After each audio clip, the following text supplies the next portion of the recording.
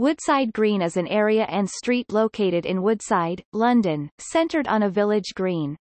The station is located near to Woodside tram stop in the London Borough of Croydon. The green is over 4.75 acres, 1.92 hectares.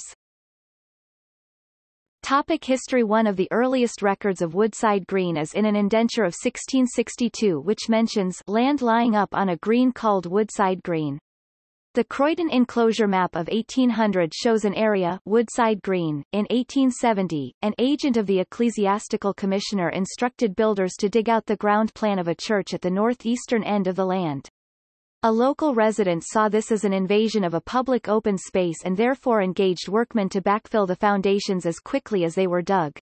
The commissioners threatened legal action, but eventually the matter was compromised and a site for the proposed church was found elsewhere. In 1871, a grant of copyhold estate in Woodside was made at the General Court Baron of the Ecclesiastical Commissioners to the Croydon Local Board of Health upon condition that it should be appropriated by the board, to be forever kept as an open space and used as, and for, a place of recreation for the use of inhabitants of the parish of Croydon and of the neighbourhood and for no other purpose. 4 months later, the Ecclesiastical Commissioners, under the authority of an Order of Council, conveyed to the local board the freehold of the land, freed from all incidents whatsoever of copyhold or customary tenure, to be held and used for the purpose of public walks, recreation or pleasure grounds only.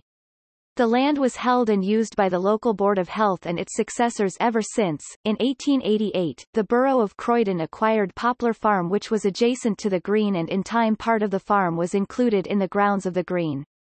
Around the green are large mature plane trees, and beside the roadside curb is a low fence. A number of rustic benches have been placed under the trees, and beside the junction in the middle of the green is a stone trough which was provided for cattle and horses travelling along the road. Although the trough is no longer used for watering livestock, it still forms a feature on the green. A 1905 postcard of Woodside Green shows the joiners' arms, Nalder and Collier, Woodside News Agency, E. Jupp Family Baker, and the Beehive Overton Brewery.